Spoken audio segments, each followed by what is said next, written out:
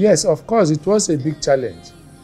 It was really a big challenge to everybody, including myself. Because we have, even myself, I'm supposed to have voted for myself. I have two wonderful opportunities. I was in the assembly, Kogi State House of Assembly. That was one delegate I would have used.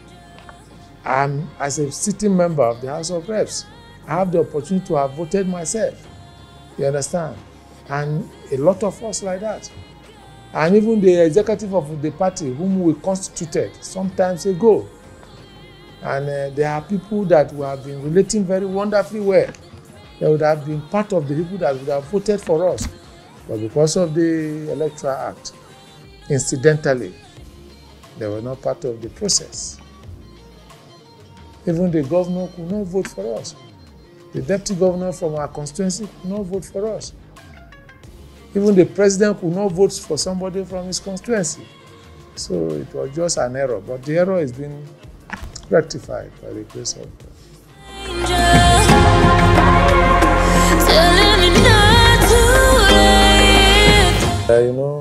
You know, I'm a Muslim, but my take on this issue generally is that getting somebody who is capable to do the job for Nigerians to represent this country from north to south. Somebody who is capable, somebody who is competent, who can deliver dividends of democracy to our people should be the major thing and not religion. We've had Christians that have failed. We've had Muslims that have failed in discharging their responsibilities to the masses. So my own, if I'm allowed, I would say whoever is competent, whoever has capacity should be made a vice president. I have absolute confidence in the presidential candidate because of his, his outstanding performances in the past. So getting somebody again who is capable, he could be a Christian, he could be a Muslim, he could be even a no-religious person, but let him have the capacity and the wherewithal to deliver on the mandate of APC. That's my own take. My heart is hardly helpless. Find myself so desperate. You know, governance is about performance.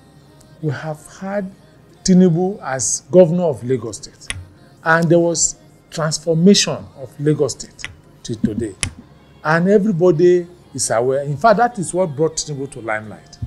We had Tinubu for 8 years as governor, and that has changed the entire Lagos State. I don't know his performance as senator anyway, but in Lagos State as executive governor of that state. We've had Atiku as vice president for 8 years. I want somebody to tell me what he has done in Adamawa as a state, so that we can even look at it. To compare, we are not talking of what he has done for the country that time, but his own state, Adamawa, as a state, what he has done. Because he won election to be governor of that state, first instance, before he was, elevated to be vice president. I want somebody or himself to even challenge Nigerians that when I was the vice president of this country, this is what I have done for the benefit of Adamawa as a state. That will be a fundamental thing to leverage on to say, yes, we'll compare. Because everybody knows what Tinubu has done in Lagos. And Tinubu has contributed to, a lot in this country. And I can mention so many of them.